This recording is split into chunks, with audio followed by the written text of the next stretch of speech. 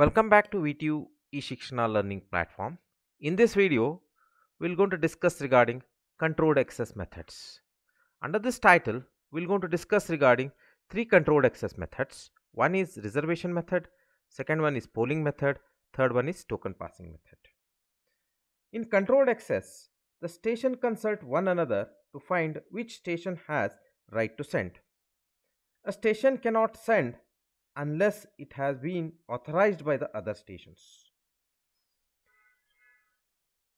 So to begin with, we'll discuss regarding reservation technique. In reservation method, a station needs to make a reservation before sending the data. The time here is divided into intervals. In each interval, there will be a reservation frame preceded with the data frames that is sent in the interval. So you see here, this is our reservation frame, and data frames will follow this reservation frame in this particular time interval. Now this reservation frame, say, which consists of say n mini slots,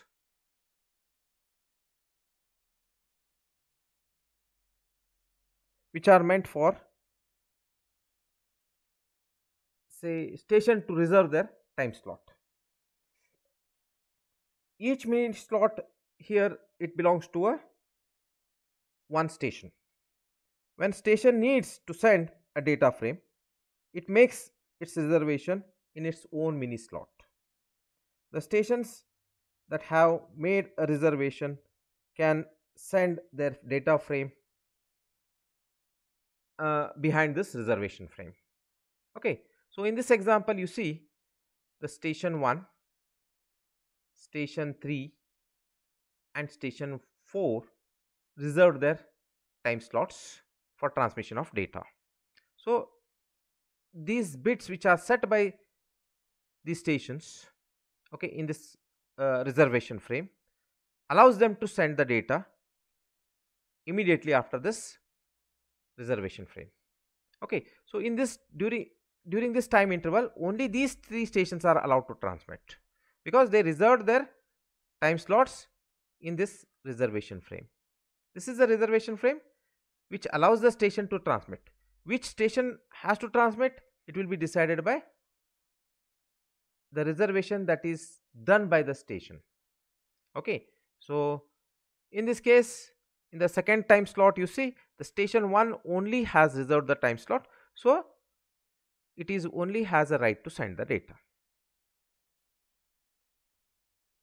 Now this is what is an arrangement which helps us to avoid the collision. In this method, there is no question of collision arises, because the stations are reserving their time slots before transmitting the data.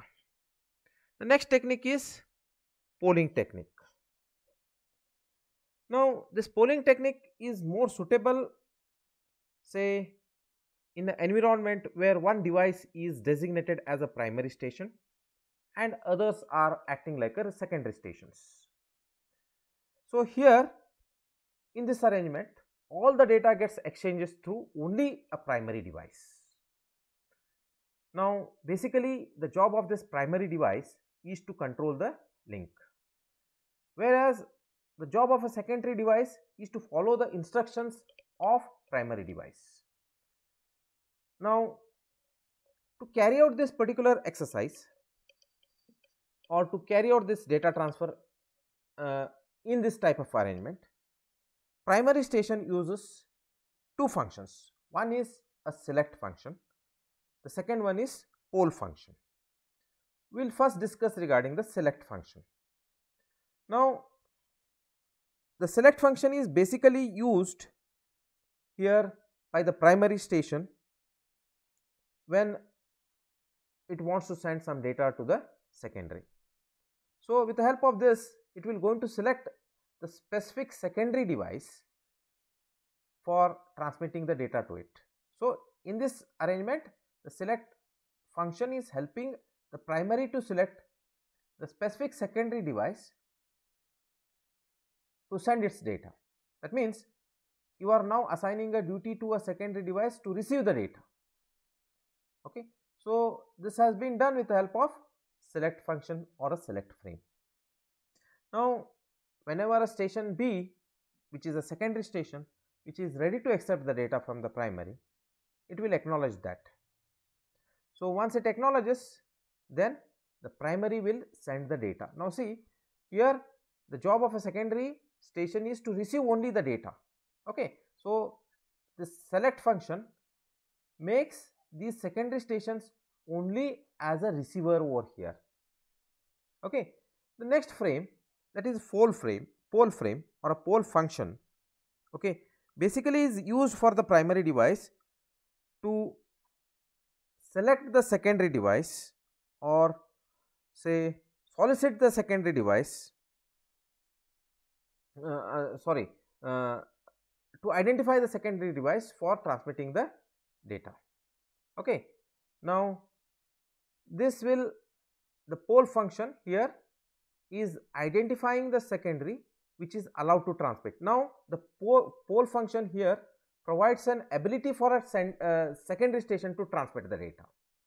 Select function whereas helps identifying the secondary station to receive the data, whereas pole function is identifying the secondary device to transmit the data. Now whichever the secondary device has a ready with the data, okay, whenever it gets the pole function, pole frame, it is allowed to transmit. Now see, in this example, so we have two secondary stations SA and SB, whereas the primary station first it tries to select SA for transmitting the data. Since SA does not have anything to transmit, it will reply back to a primary with a negative acknowledgement or no acknowledgement. Now when it selects second station, that is SP, it has something to send, so it sends the data as soon as it gets the pole function. Now here the data that is sent by the secondary will act like a say acknowledgement or kind of a acknowledgement for the pole function. Now pole function and select function basically providing certain rights for the secondary to carry out different transmission activity. Okay. Now after all this, the moment the primary gets the data in a proper health and all, it will go to acknowledge the same to the secondary. Okay. Next controlled access technique is token passing technique. In token passing method, the station in a network is organized in the logical rings. Here all the stations are organized in the logical ring fashion. Basically, logical ring here means every station will going to have a predecessor and a successor.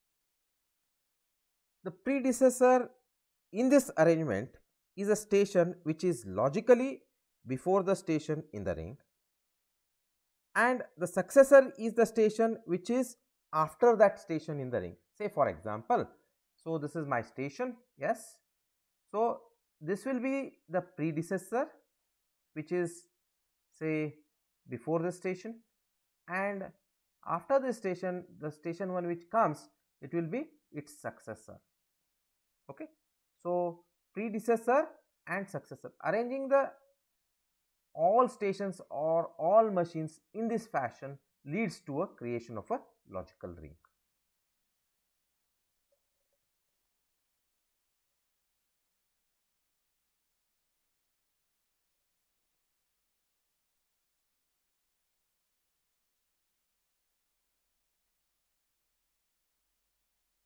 Now we will see different logical ring and physical ring topologies. So not it is necessary that all the time stations are required to be arranged in the logical ring form. Sometimes it is also possible to arrange them in the physical ring form. Okay.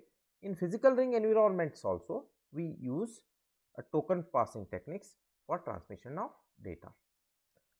So we will see certain topologies of logical rings and a physical ring. Now in this physical ring arrangement, so the station 3 is a predecessor of station 1 and station 2 is a successor of a station 1. So where these are say physically placed. Okay. So station 3 is behind 1 whereas station 2 is in front of 1. So this is how we have arranged these stations in a physical fashion, in a physical topology. Okay. Whereas in case of logical ring, we are defining who is a predecessor and who is a successor of some particular station. Okay. So many a times, okay, so to achieve better performance and all, we go for dual ring arrangements. In a dual ring, we will go to have two rings. Okay. In case if one ring fails, the other ring will take the load and it will allows the whole communication to continue without any disruption. Okay. Basically, when we arrange these stations in the ring form in a physical manner, in case something goes wrong with any of this link, okay, whole system is going to go down. Now to avoid these type of catastrophic situations where if one link fails, whole ring will going to fail. To avoid that type of a situation, we go for dual ring arrangements in which say if one ring fails, other ring will going to take the load.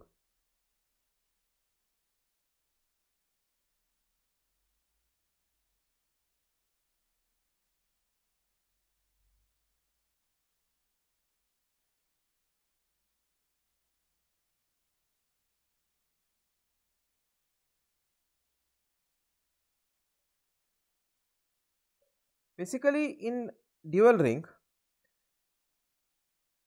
that second or sometimes we also call it as an auxiliary ring, which operates in a reverse direction compared to that of the main ring. So here we are going to have one ring as a main ring and another ring as a say secondary ring or auxiliary ring.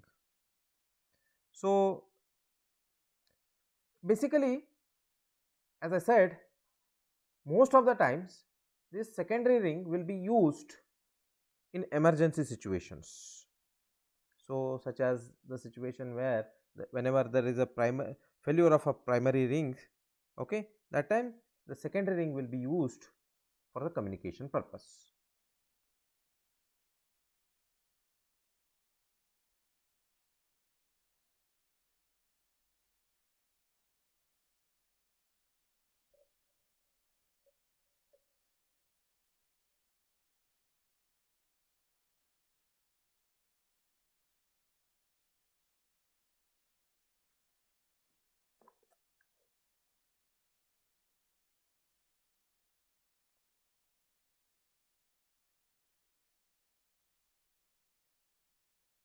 The best example for say dual ring is the FDDI.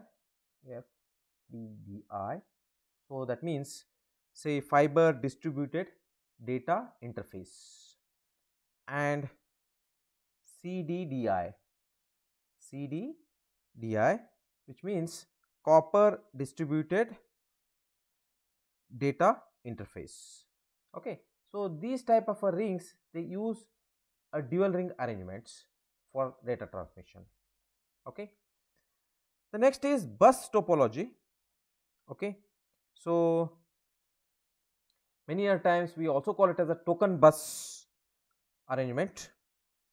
So here the stations are connected to a single cable, okay, to this single cable in this way, but say Here we are creating the logical ring. Now here you see, when you look at the physical arrangement of these stations, all of them, they are getting connected to the common say cable. Okay, but whereas we are creating the ring over here with the help of logical arrangement. We are defining who is the predecessor of one, who is the successor of one. Similarly, for all stations, say for example station 2, the predecessor will going to be 1, successor will going to be 4. So like this, for each and every station in the topology, there will be some predecessor and a successor. These type of definitions will help us to create the logical ring.